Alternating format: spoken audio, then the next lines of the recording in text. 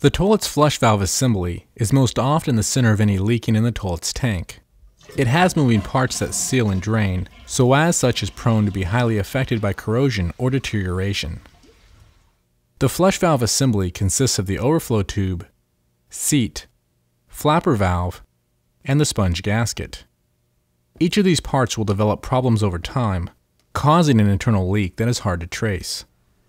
Whenever the flush valve is going to be replaced, the sponge gasket and tank mounting bolts should also be replaced at that time. To replace the flush valve, the entire tank will have to be removed from the bowl of the toilet, exposing the sponge gasket and the nut holding the valve in place. It may be difficult to identify which of these parts are malfunctioning because any defect may be too small to see. For this very reason, whenever the flush valve, sponge gasket, or tank mounting bolts are worn out, all of these items should be replaced at the same time. Before this project is started, a new flush valve kit will need to be purchased at a hardware or plumbing supply store.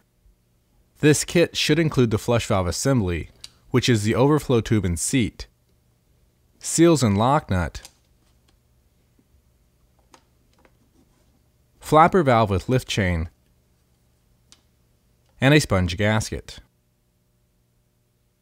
Additionally, a supplemental sponge gasket may need to be purchased depending on the curvature of the connection between the tank and the base. The last items that need to be purchased are new tank mounting bolts. Generally, a tank will require 2 or 3 mounting bolts, so purchase enough for your given toilet. The tools necessary for this project are an adjustable open-end wrench or socket wrench, a large sponge, a flathead screwdriver, a pair of rib joint pliers, a cement mixing tub,